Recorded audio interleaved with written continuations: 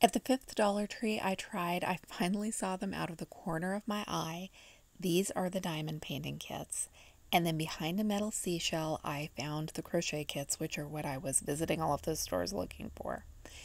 They come with the crochet hook, yarn, stuffing, plastic needle, and plastic beads for the eyes and instructions. I already knit, so I have a lot of these things already. I'm not convinced that this was a bargain, but I have never tried diamond painting, so that seemed like a plunge I was willing to take, an inexpensive way to try something new.